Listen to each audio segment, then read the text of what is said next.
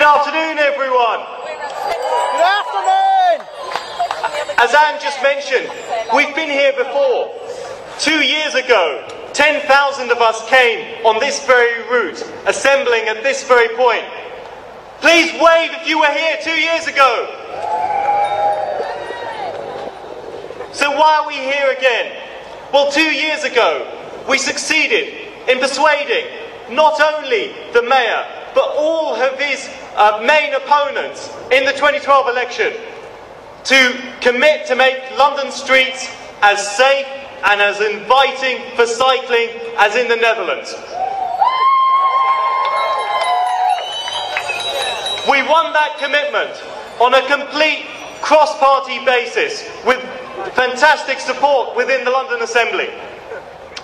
And yet, how much change have we seen on the ground to date? Not a lot. What are the factors involved? Well, I could spend all afternoon talking about them, but at least one of them is that 95% of the streets in London are actually controlled not by the mayor, but by local councils.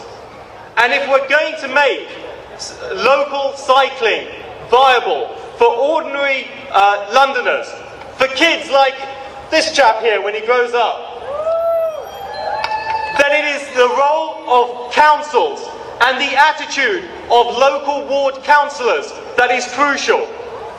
For years now, our campaigners have come up against brick walls with local councillors objecting to the removal of the odd car parking space or the allocation of some protected space on the road.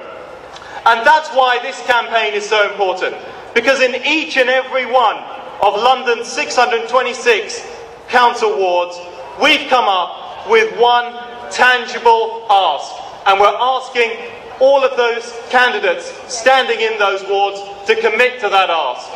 If you haven't already done so, please go to the spaceforcycling.org website and send a message to your council candidates. You can do it from your mobile smartphones. Do it right now if you haven't done it, and if you have done it, at least get 2 friends or neighbours to do the same.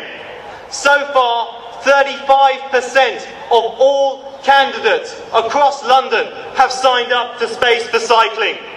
We've got a week now before the election. Let's get it up to over 50%.